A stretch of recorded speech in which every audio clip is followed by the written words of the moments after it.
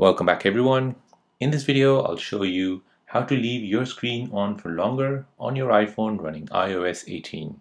So if you're reading a book on your iPhone, or maybe you're following a recipe on your iPhone and you want the screen to stay on longer so it doesn't keep locking up, then let me show you how to do this. So first you're going to go into settings. Next you're going to find display and brightness, which is right here. Now here you want to scroll down until you see auto lock. So as you can see, auto lock has been set to 3 minutes. So if you tap on it, you want to go ahead and tap on never. So this will never auto lock unless you lock it manually by using this right button here.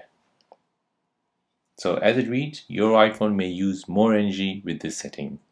So if you're reading a book or if you're following a recipe, go ahead and turn these settings on. Once you're done with it, go ahead and return these settings back to what it was, 30 seconds, 1 minute or 2 minutes. And there you go. That is how to leave your screen on for longer on your iPhone running iOS 18. Now, if you're new on the channel and you want to find out more about your iPhone, your Android phone, or any other social media apps, then don't forget to subscribe to this channel. Hit the like button if you find this video useful. Thank you for watching and see you in the next one.